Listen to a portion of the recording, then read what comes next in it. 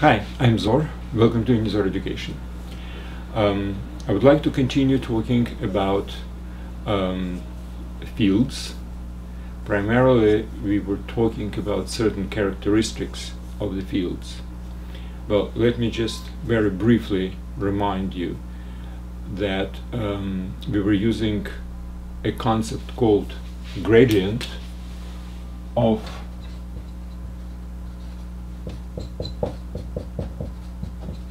a scalar field.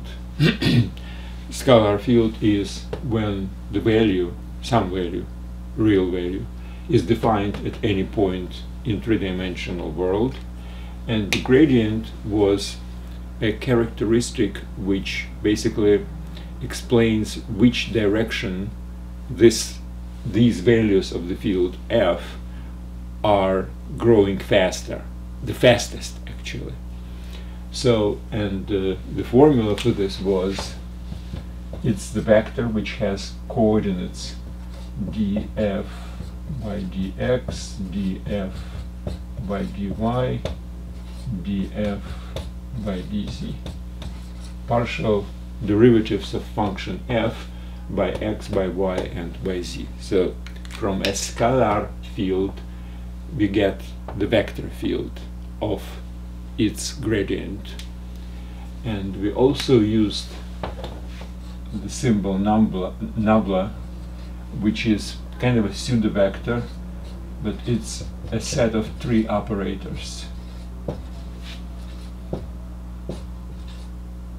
of partial derivatives by corresponding coordinates, and using this symbol pseudo-vector, whatever, triplet of operators called nabla, we can basically write this thing as nabla f of x, y, z.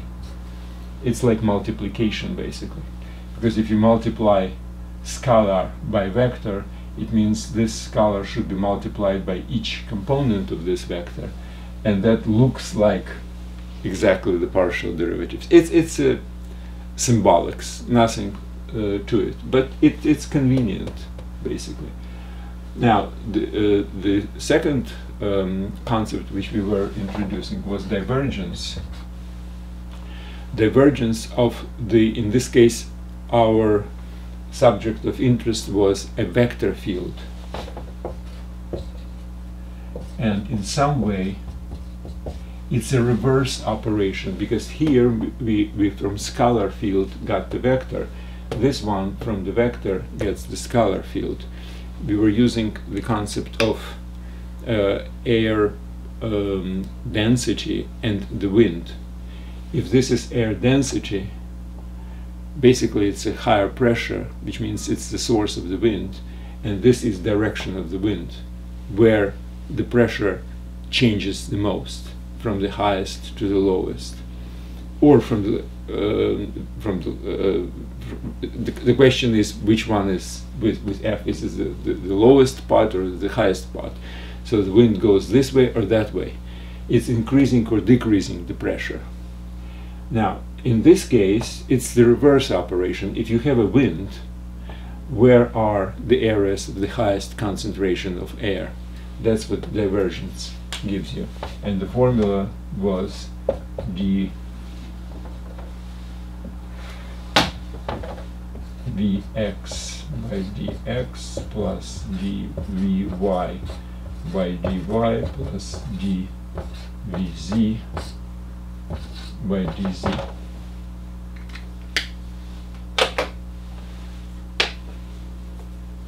Where vx, vy, and vz are components of vector v.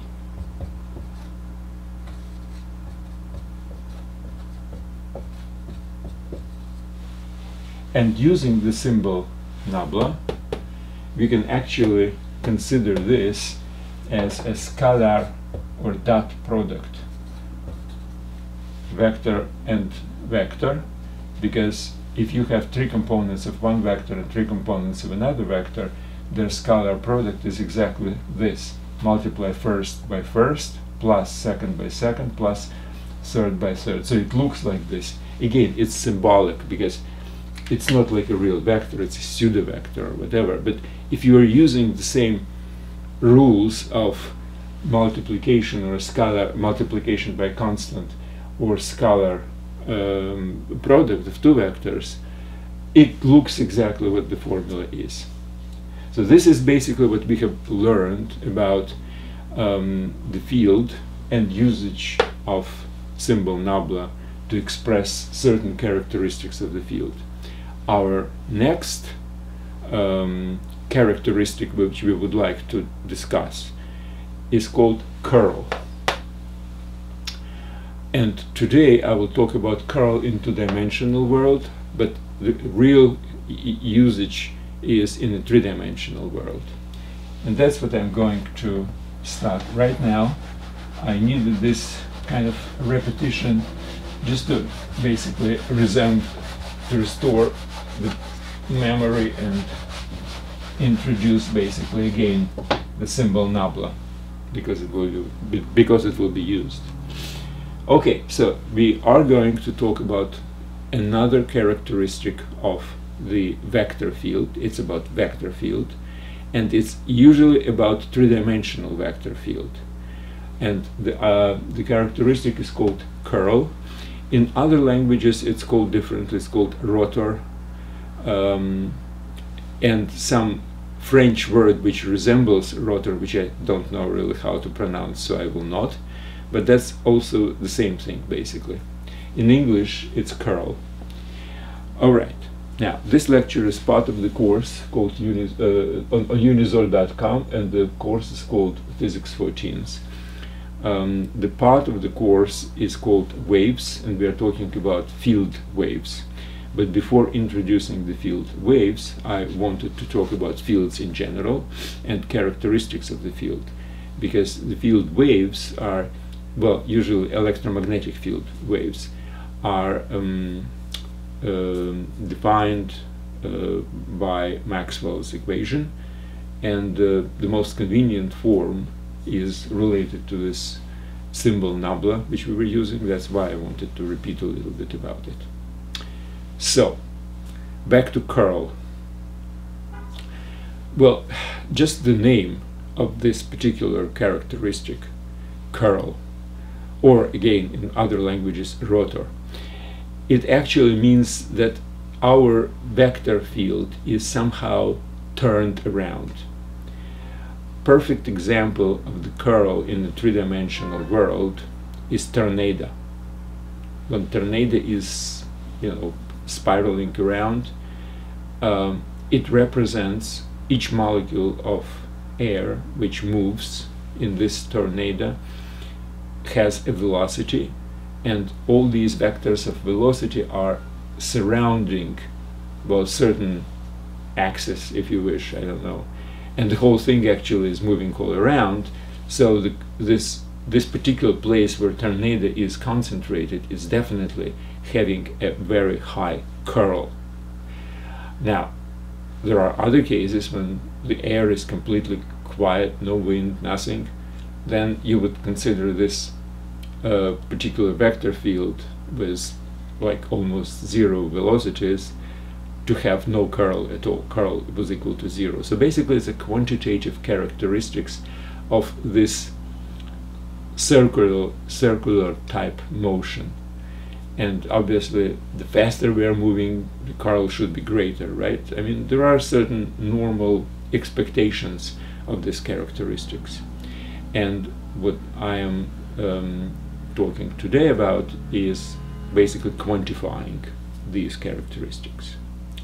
Now, curl in a three-dimensional world, where it is actually most useful, if you have a vector field V of x, y, z, then I don't know, I hope to your surprise, but to my surprise, the curl of this vector field is actually expressed as nabla and then the vector or cross product with V. So this is the vector, well, pseudo-vector, right?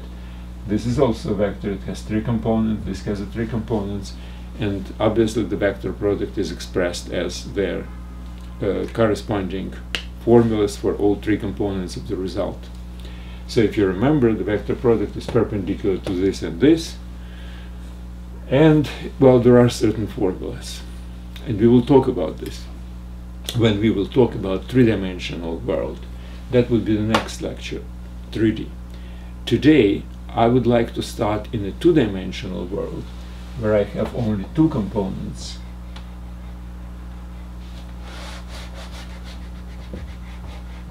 And Nabla will not participate, by the way.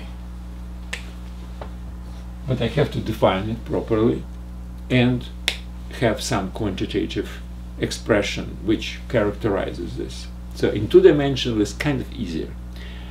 First of all, how can we feel that the curl actually exists? I mean, just looking at the vector field, I mean, if this surface of this whiteboard is our 2-dimensional world, my vector field would be basically for every point I have to put some kind of a vector here, etc. It has direction and magnitude, etc. And different fields obviously have different curl, which I would like to somehow observe and quantitatively. Now this field probably does not have any curl, right? That's kind of expectation, intuitive understanding. And this field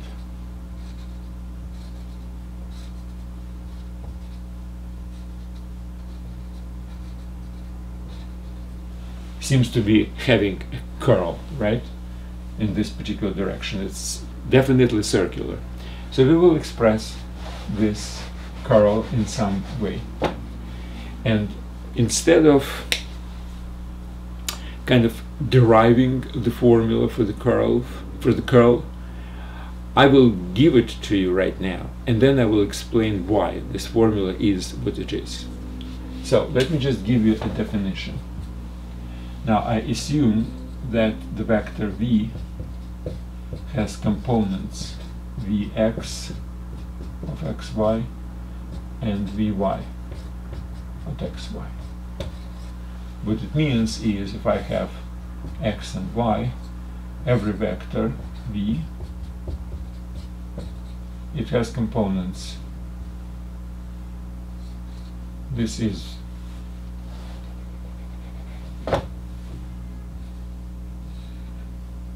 vx of xy, and this is vy. So we have 2 components, and for this dvy for dx at xy minus dvx at xy by dy. And now I will try to explain why. So what is partial derivative of vy by dx? Well, that's basically a speed of changing in the y direction as we are moving towards x direction.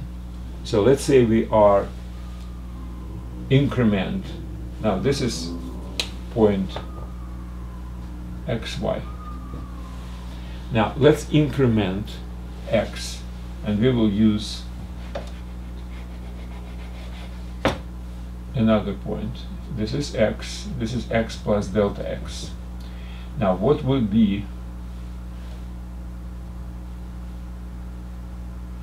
this particular vector in this case? Let's say it goes this way, for example. Well, its y component is changing from this to this, so it's diminished, right? It was positive, now it's negative. So as we move towards increasing of argument x, my y component decreasing. Now, what does it mean? It means that the vector field is turning towards x. If it's decreasing, if y component is increasing, let's say it goes this way, so the y component would be this, that means it's increasing, so it goes away from the x. So basically this component gives you whether the y component is moving towards x or out from the x. Now, similarly, this component, when y is changing, we are performing partial derivative by y of the x component. It gives similar, as we are moving along, increasing the y argument, does my x increasing or decreasing? If it's decreasing, it means it's moving towards y. If it's increasing, it moves towards x. So their difference gives you basically towards which axis we are moving, left or right, which means we are turning or not turning. If this is equal to 0, it means we have exactly the same direction of the field. It's increasing in as much as it's decreasing. So that's why it seems to be a convenient characteristic of the curl. I wanted to say the word curling as a property of the field, but there is a Olympic sport, curling, which has nothing to do with vector fields. So I was kind of hesitant to use this word, so people might not really understand what I'm talking about. I'm not talking about sport. You know, when they were sliding on the ice, sliding some kind of a big, whatever, blobs. Anyway, so this seems to be a good characteristic of whether the field is turning towards x or towards y, as it slightly infinitesimally moving from the point. So basically it's a characteristic of the point. Now, let's go to a physical level of this. The physical level, physical explanation might be like this. If you have a tiny pedal wheel, now this whiteboard is the two-dimensional surface, and I'm placing this pedal wheel on the axis which goes perpendicularly, so it can spin this or that way. Now, if I will put this into any particular point, this pedal wheel, will or will not it turn? That's the question. If it will turn, then the direction and the speed of the turning, angular speed if you wish, would characterize the field curvature in this particular case, how curly the field is in this case. So obviously if the field around this point has this type of vectors, it means it's a circular kind of a field. It's like a tornado, it will move the pedals either this way or maybe that way, depending on the vectors. If vectors would be different,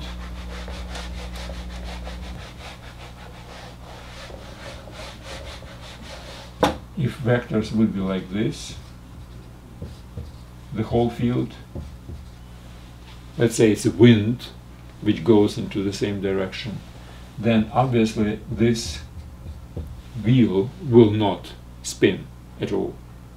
So my question is, what kind of well, let's just exemplify a few examples of the field on the surface, the two-dimensional field, and let's examine how this particular characteristic, the curl, would actually work, and whether it corresponds to our intuitive understanding of this. Now, my first intuitive understanding is that if the field is constant, which means v of x, y is equal to a, b at any point regardless of x and y, where a and b are two constants. If they're constant, they're not changing with x and y. I presume this is kind of a field. This is the vector. This is a and this is b for every vector.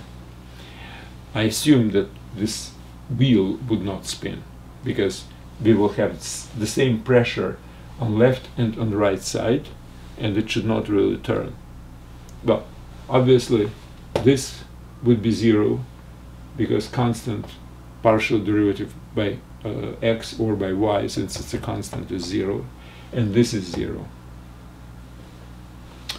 So obviously the curl is 0 as we expect. Now let's change it slightly. What if my field is slightly different? My field is like this.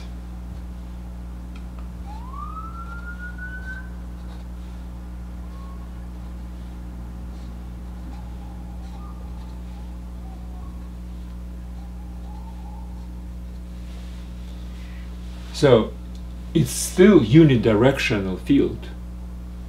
Now assume that I put my wheel somewhere here. Will it spin? Yes, it will, regardless of the fact that all the vectors are unidirectional. Now on the right side of the wheel my pressure would be less than on the left, and it will be turning this way. So you don't really have to have this type of circular arrangement of vectors to spin the wheel. This is unidirectional arrangement of the vectors, and it will still spin. So in this particular case you would still have a non-zero curl if you calculate it. But what unidirectional field doesn't really have a spinning wheel? Here is my suggestion. What if it's this way?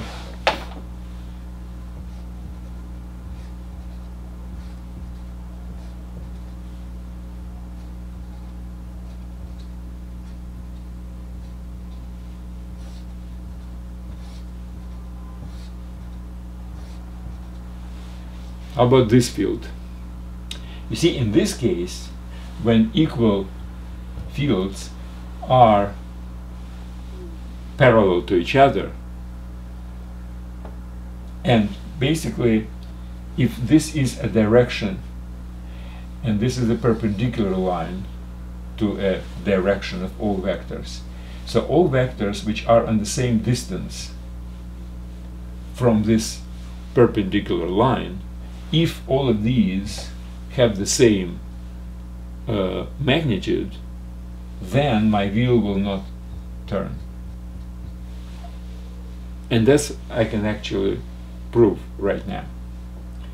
Let's just assume that this is an x-axis and this is a y-axis. I mean, if it's differently, then I can always turn the axis, because turning or not turning of the wheel doesn't depend on how I position my axis, right? Because it depends on the vector. So I will position my axis in this particular way. So let's say they're all parallel to y axis. So what I can say about vector, that v of xy is vx of xy and vy of xy. Now, what I would like to say is that if these vectors, they all have the same y coordinates, so v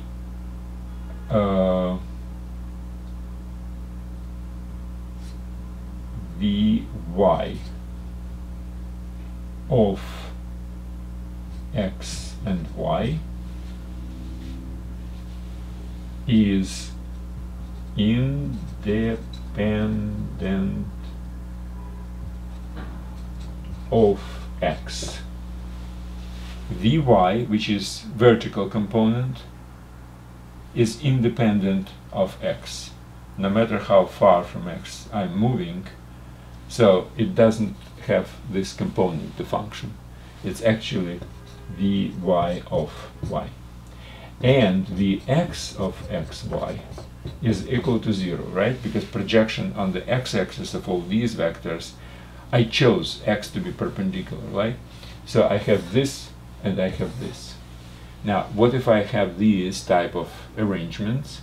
And what about my formula?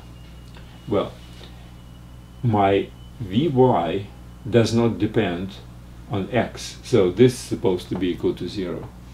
My Vx is always equal to 0, so obviously, since it's a constant, it's also 0. So again, I have 0 minus 0, and I have a 0 curl. So in this case, I do have a 0 curl. Okay. Now let's have another example. Let's have a circular, something which you would expect to have a curl. Okay, let's just have this example.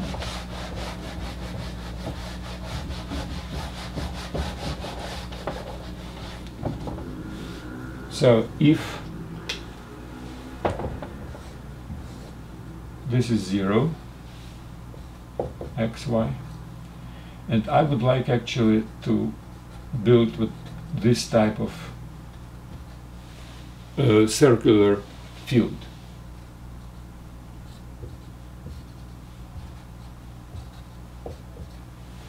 Now, what does it mean it's circular? Well, it means that vector towards the point xy should be perpendicular to the vector of the field. So xy should be perpendicular to Vx of xy, Vy at xy. It's curly brackets. And this is also curly brackets. So this is the vector, which is radial vector into the point. And this is a vector which is vector field at this point, xy. They should be perpendicular. Well, what does it mean perpendicular from the vector algebra perspective?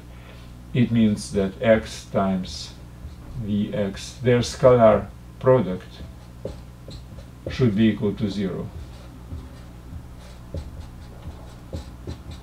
That's what it means, perpendicularity. So perpendicular vector have scalar product equal to 0. Okay? Remember, magnitude of one times magnitude of another times cosine of angle. Angle is 90 degrees. And cosine is equal to 0. Okay, now, basically there are many different vector fields which satisfy this equation. And all of them will be, well, kind of circular. I will suggest two vectors. Vector A would be minus y and x. And vector B would be y and minus x.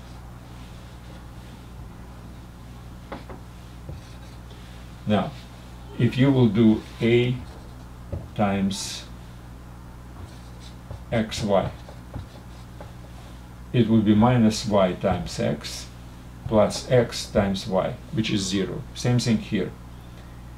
B times would be y times x plus minus x times y, which is again 0. So both are good enough. What's their difference? Well, the difference is in the direction. For instance, if I will take this point, let's say 1, 0, then this would be, so x is equal to 1, y is equal to 0. Now this would be 0, 1. So the projection onto the x would be 0, and projection on y would be 1, which is this. Projection on x 0, projection on y is 1. So this is vectors which are directed upwards. How about this one? Well, this one at point 1, 0 would be 0 minus 1, which means it would be this direction. So it would be a circular motion into an opposite direction, this way.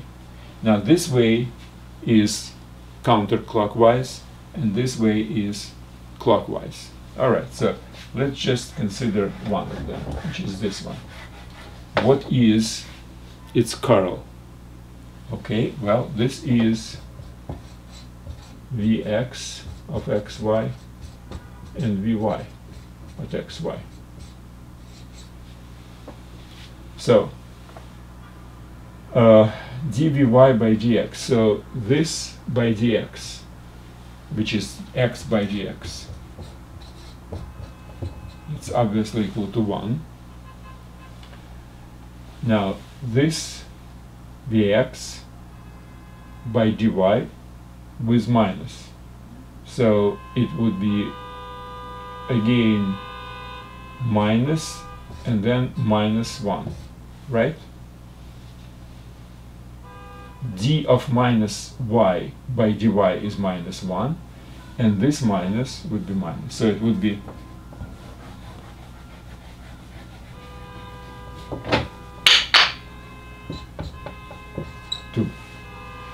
right? Now, what would be, what's the problem over there? Okay, now what would be with B vector?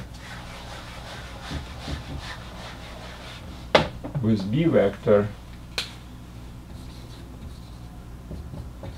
which is y minus x. So this is Vx and this is Vy. Derivative of Vi by dx, derivative of minus dx by dx, it's minus 1. Now, derivative of dy by dy, this is Vx by dy is 1. So we have minus 1, which is minus 2. So what's interesting is that circular field with a counterclockwise direction of counterclockwise direction has a positive curl, which is 2 in this case, and the clockwise is negative, minus 2. Which we kind of expect, basically, right? Because this is positive direction usually of angles, and this is negative direction of angles. Now, what's interesting is that our curl is constant. So this is a field with these vectors. This vector field is the vector field of constant curvature, so to speak. Well, curl, constant curl. Let's talk it this way. Okay. Why? Look, if I'm moving further from point 0, now let's talk about curvature. The curvature of this circle is diminishing because the radius is greater. The greater the radius, the less circular, so to speak, each particular part of the circle. Now this is definitely a circle. This is also a circle of a greater radius, but the curvature here is much less than the curvature here. So it seems to be that we should not really feel the same curling, I will use the word curling, the same curl of the field the further we are, because it's not curved. However, don't forget another thing.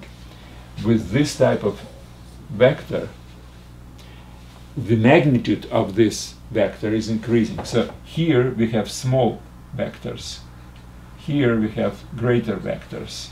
So our vector field not only is circular, but it's also increasing the magnitude proportional to a distance from the origin. So it looks like, consider you are moving on a carousel. If you are moving, if you're standing somewhere close to the axis, but it spins very fast, you feel about the same, well, and it spins not very fast, I'm sorry.